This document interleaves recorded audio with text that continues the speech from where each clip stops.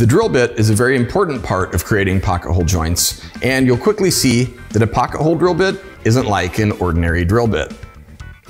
The main portion of the bit, the fatter part, creates the pocket.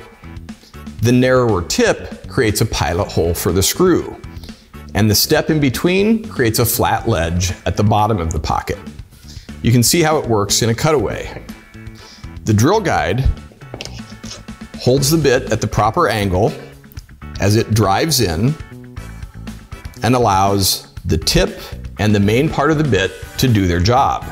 And the stop collar on the bit prevents the bit from driving too deep. So you get a perfectly formed pocket with 3 parts. The main pocket itself, the pilot hole that guides the self-tapping screw at the proper angle, and the flat ledge that matches up with the flat underside of the screw head to pull the joint together tightly.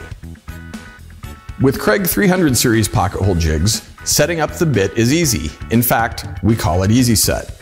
You'll see that the bit has 3 numbers engraved on it. Those match up with the 1/2 inch, 3/4, and 1.5 inch thickness ranges that are also on the jig body and the material thickness gauge. The stop collar has a window, so all you need to do is slide the stop collar on until the thickness range you need shows through the window, and then lock the collar down with the set screw.